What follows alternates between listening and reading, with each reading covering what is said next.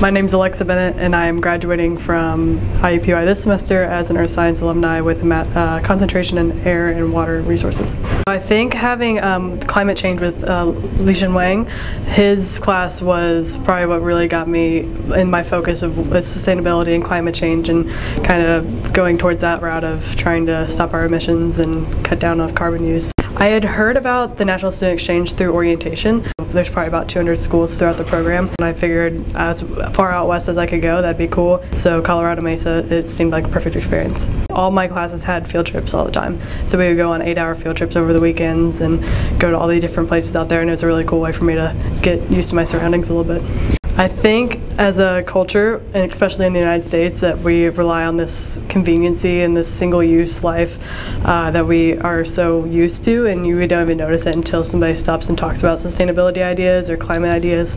And with my classes here and at Colorado Mesa, they both have had focus on geology and being outside and being able to see all this nature, especially going to Colorado and seeing these amazing landforms that have shaped over time. I kind of want to just help protect it.